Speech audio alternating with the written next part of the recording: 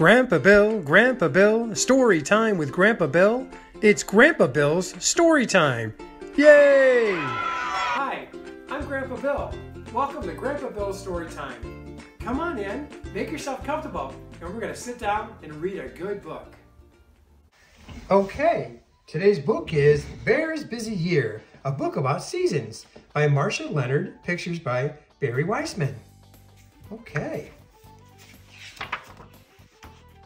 Let's get started. Here we go. Once there was the bear who was always busy. Oh, he's playing with trucks and toys. In all 4 seasons and all kinds of weather, he liked to be outside doing something. Oh, he's very busy playing. It's a sidewalk with chalk and he's roller skating. Looks like he's having fun. In spring, when the sky was rainy and gray, the bear put on a raincoat, a rain hat, and a pair of boots.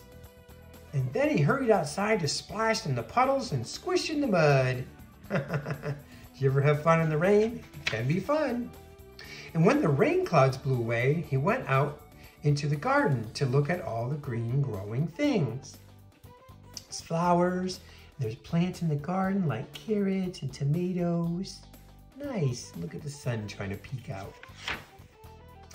In summer, when the sun was hot and bright, the bear put on a t-shirt, shorts, sandals, and sunglasses.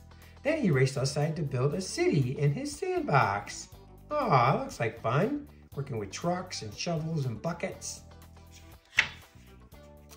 And when the days grew very hot and muggy, he ran through the sprinkler and waded in his pool.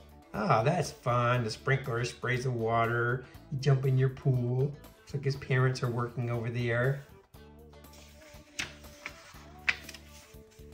In fall, when the air turned cool and crisp, the bear put on a flannel shirt, corduroy pants, and a jacket. Then he skipped outside to help his parents pick apples and pumpkins and squash.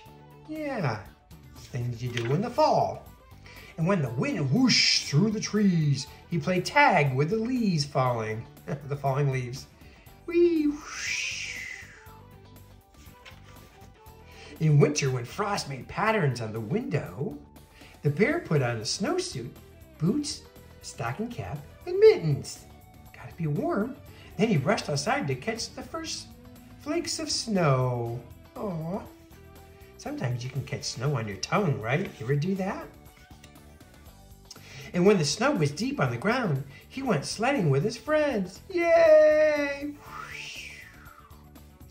That's always fun. In all 4 seasons and all kinds of weather, the little bear liked to be outside. But sometimes in winter, when the air was very cold and the days were very short, he stayed inside.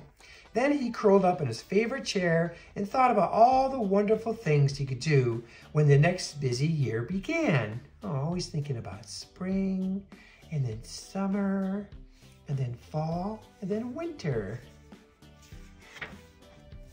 Goodbye. Bye, Bear.